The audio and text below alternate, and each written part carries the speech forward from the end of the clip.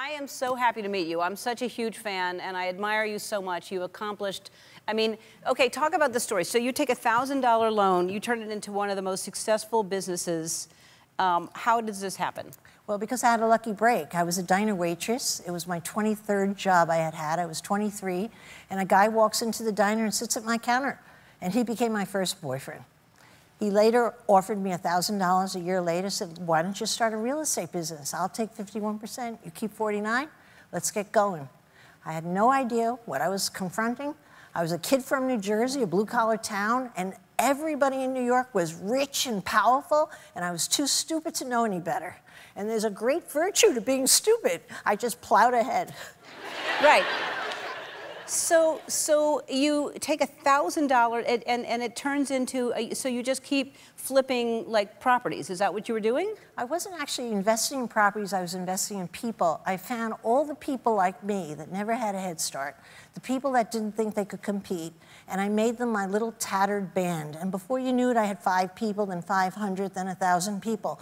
And those old guys in the business that were the sons of the rich guys, they never saw me coming.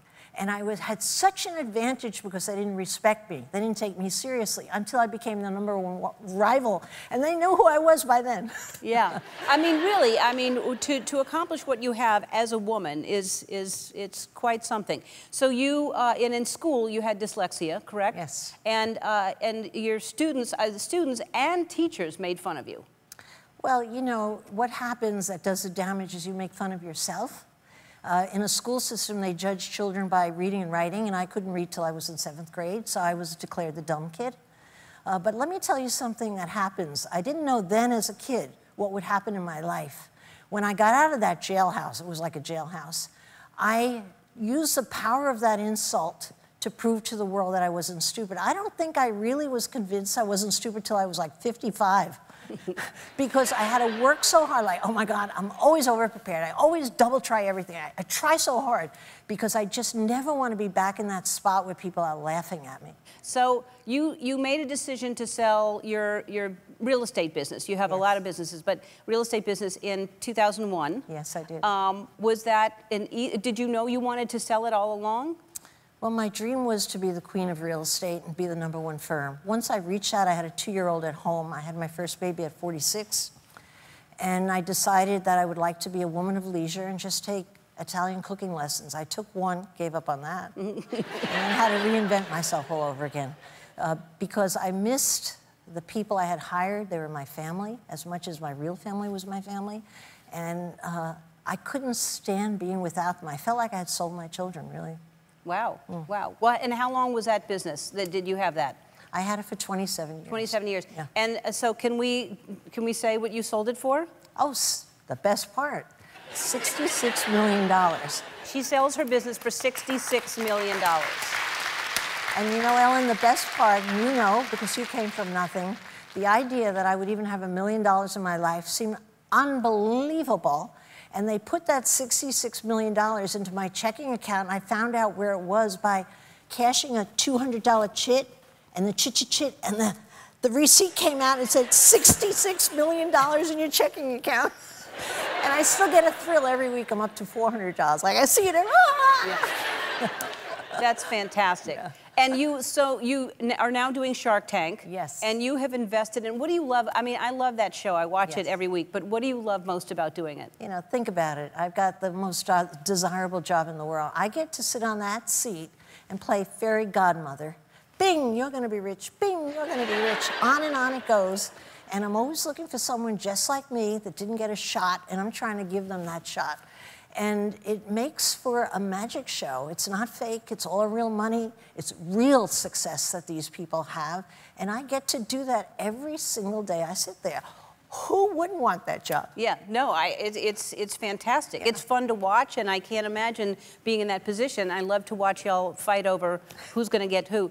And one of the businesses you invested in, we sell here at the Ellen Shop, the Comfy. Yes, of course. So the Comfy turned out to be probably one of the most successful things you've done. It is the most successful business I've invested in. These 2 guys came on with a crazy jingle, They had one prototype in their hand, and they said they wanted to sell it. They didn't know where they were going to sell it. They didn't know what the price was. They knew nothing. But these two guys, was something about them that I loved. And I invested, and they went from 0 to $600 million in 4 years. Unbelievable. All right, we're going to take a break, and then Barbara's going to give some advice to some of our audience members. We'll be back. You have this podcast, Business Unusual, yes. And tell everybody about that. Well, everybody's good at something. I happen to be very good at answering questions, and I'm giving the kind of advice that people won't get from anybody else, and I have a way of moving people ahead, and that's my joy in the podcast. And I have an 888-Barbara number, so people phone in whatever question, from the boardroom to the bedroom, whenever they want, middle of the night. I get millions of questions. And you read every single one of them. You hear every one of them. I read every one. Yep. I don't have an answer for everyone, Yep. but almost, yeah. All right, so our audience has some good questions, so we picked a few. Andy's going to start. Hi. Yes. We have to find you first. Oh my gosh. Hi. Wow. You're Barbara from Shark Tank, and you're Ellen DeGeneres. I'm Jackie. Hey. Hi. And you're Jackie. All right. That's me. Okay, cool. Whew. I have a question. So, Barbara, Yes. where should someone start when creating a budget for the first time? Well, you're so young. It's nice that you're asking that question. All a budget is what's coming in and what's going out. So you should sit down, make a list of everything that you have going out, and that's looking at your credit cards. It's not fun, but you got to do it. And then make a list of everything that you have coming in, which is your income and what your expenses are. But there's one thing that's more important than any budget, and that is you've got to give yourself a budget for mad money. Something to do for yourself that's going to make you feel like $1 million, even if it costs $10. Because you won't stick with a budget unless you have an item called mad money in my book. And my mother used to give my dad $10 a week and say, spend it, Ed, on what the hell you want. And you want to know something? That's how she kept him in line her whole life. Oh, wow. Well, more than $10 now, but thank you, Jackie. Haley Goldemmer? Hi, yes. Hi. What's your... Hi, ladies. Hi. So my question is, I've been a stay-at-home mom for 10 years. Wow. And next year, my girls will be in school. So is it too late to start a career? Where do I start? How do I find a passion? First of all, you have a head start because you're a hard worker. Anybody who's juggling jobs and juggling a family is a hard worker, and that ain't going to change. What you should do is sit down, list every little stupid job you've had, as unimportant as it might seem, and put right next to the job what you like best about that job. There's got to be something in every job you liked and something you hated.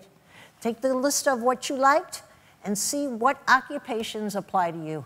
What gives you those things that you like to do? Everybody's different, good at different stuff. That'll give you a reading on what you're good at. Okay. Great. Thank you. Great advice. All right, Corinne Pope. Hi, Corinne. Hi, Ellen. Hi, Barbara. Hi. Hi. What's your... I'm currently a graduating senior at San Diego State, and I wanted to know, what advice do you have for upcoming graduates? You picked the lucky year. You're so lucky. There are going to be more jobs created for your graduating class than any other class in the last 15 years. And you know why? Because everybody's been holding back, and we're going to make up for lost time. You're going to have an embarrassment of riches. Thank you so much. I also want to suggest to you that don't believe the usual stuff out there that you should build your resume and hang on to a job for a year or two. The idea is to try on as many jobs as you can so you can find out who you are. Because nobody walks into a department store and knows what dress they look good and they try stuff on, right? And make sure you pick a good boss, because if you don't have a good boss, he'll make you miserable and won't get behind you. If you have a good boss, you got a guy on your back or a woman on your back that's pushing for you. Excellent. Excellent. Thank you so much. You're as amazing as I thought you'd be. You can find Barbara on ABC Shark Tank and listen to her podcast called Business Unusual on Apple Podcasts. We'll be back.